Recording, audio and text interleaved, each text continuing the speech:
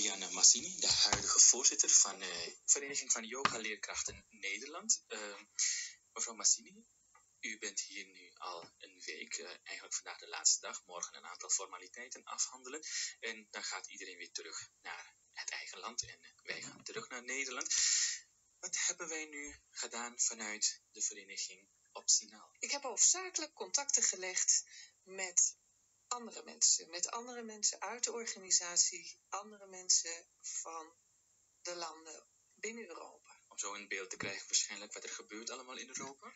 Om een beeld te krijgen van wat er gebeurt in Europa, om uiteindelijk tot een samenwerking te komen. Samenwerking in wat? Samenwerking, zodat je de yoga een breder draagvlak kunt gaan geven. Nu denk ik dat heel veel mensen niet weten dat de yogalessen die ze volgen in de buurthuizen ook op Europees niveau wordt bedreven. Wat is nou het verschil tussen de yoga in de buurthuizen en de yogalessen, workshops, wat hier georganiseerd wordt en over de yoga zoals hier gedacht wordt? In eerste instantie is het verschil natuurlijk dat je in Nederland alleen maar 1 docent hebt in jouw cursusperiode en voor heel veel mensen ook vaak meerdere jaren. Wat hier natuurlijk het leuke eraan is dat je zoveel uit verschillende culturen de mensen met yoga bezig ziet zijn. En ook vaak daar compleet andere manieren van met yoga omgaan. Tegen andere tradities van yoga, et cetera.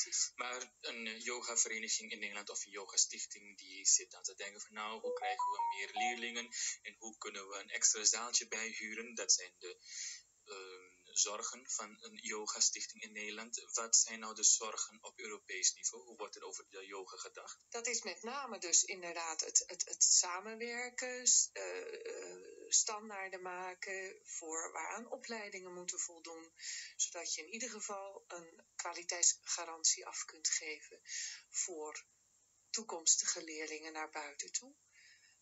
Niet alleen leerlingen, maar uiteraard ook andere mensen om je heen, professionele mensen, artsen, noem maar op. Dat die mensen weten dat daar een standaard voor is. Dat opleidingen aan een standaard moeten voldoen. Dat je ook in Europees verband een samenwerking krijgt, waardoor je kennis toch breder wordt. Is dat een beetje het Europeaniseren van de yoga? Want ja, in India, je gaat bij een Swami in leer en na een aantal jaren kun je misschien jezelf een Swami noemen. En dan heb je erkenning en de yoga heeft daar erkenning. Ik denk dat dat noodzakelijk is. Of wij denken dat dat noodzakelijk is. Want men vraagt ernaar, ze vinden het belangrijk. En ik denk dat dit soort dingen, dat je daar toch terdege rekening mee moet houden. Ik sprak eerder Swami Sudip en die zei van nou, de yoga is in het Westen zo gericht op de lichaamsoefeningen en zo rationeel, bijna militaristisch, disciplinair.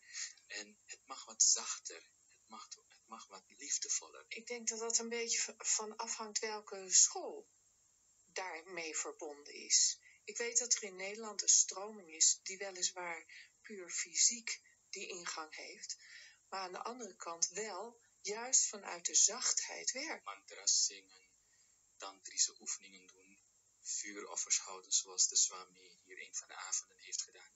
Dat zien we in Nederland heel weinig. Dat zien we in Nederland heel weinig. En mantra's zingen, dat gebeurt dan nog, maar die andere dingen, dat blijft toch in ieder geval voor de Nederlanders voorlopig een beetje moeilijk. Maar is het nou afgaande op het thema van Sinaal zoiets van nou, de verschillende nationale verenigingen nemen dit thema mee naar huis en gaan ook de komende jaren iets mee doen? Of staat dat los van elkaar?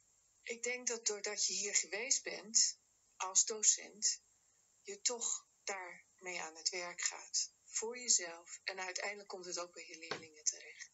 Dus het werkt altijd door. Hier wordt eigenlijk de nieuwe yogamode gecreëerd. Nou, hier wordt eigenlijk, zou ik maar zeggen, een zaadje geplant. En bij de een zal dat sneller tot wasdom komen als bij de ander. En bij de een komt er een hele kleurige bloem uit en bij de ander misschien een boom. Weinig mensen in Nederland die yoga beoefenen, weten eigenlijk van Sinaal af. Hoe komt dat? Terwijl het nu 28e congres is. We hebben in ieder geval bij de vereniging van yogaleraarkrachten daar genoeg publiciteit aan gegeven. Er zijn ook vaak heel wisselend mensen. Het zijn niet altijd dezelfde mensen die komen. Dus ik denk dat uiteindelijk er wel veel mensen in Zwitserland geweest zijn. Maar de groep Nederlandstaligen wordt overigens ook steeds groter. Vanuit België uiteraard ook. En dat is iets wat ik in die loop van het is dit jaar mijn 5e jaar, heb gemerkt. Dat de belangstelling steeds groter wordt.